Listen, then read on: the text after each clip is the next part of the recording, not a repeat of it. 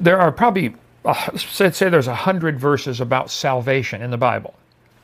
Only a few, like only 2 of them have baptism included with that. Mark 16, repent and be baptized. But they'll say that is for the remission of sins. If baptism was indeed part of salvation, if it was, it would have to be mentioned in every single verse where salvation is mentioned. Yeah, there's the guy on the cross. Right, the guy on the cross couldn't get baptized, but whosoever shall call upon the name of the Lord shall be saved. Yeah. Doesn't mention baptism. So there's probably 100 verses that do mention salvation that do not mention baptism. So just from a strictly logical perspective, baptism cannot be part of salvation. Baptism is like putting on a wedding ring. It doesn't make you married. It shows people you're married. That's all it does. Right. And if a non-married person puts a wedding ring on their 3rd finger, that doesn't make them married. It's nothing but a public symbol. That's all it is.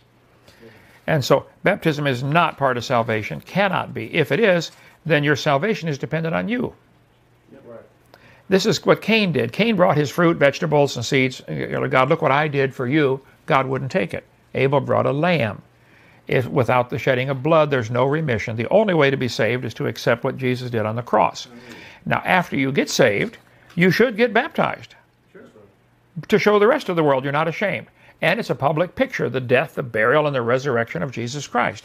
So there's a lot of good things about baptism, but it's not part of salvation. And I'm a Baptist. Okay? That's right. That's right. Okay. So let's see.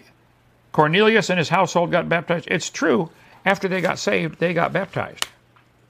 But in Acts 8:37, the eunuch, they came to the water, and the eunuch said, "Hey, here's water. Can I get baptized?" And Paul said, "If you believe," or Philip said, "If you believe."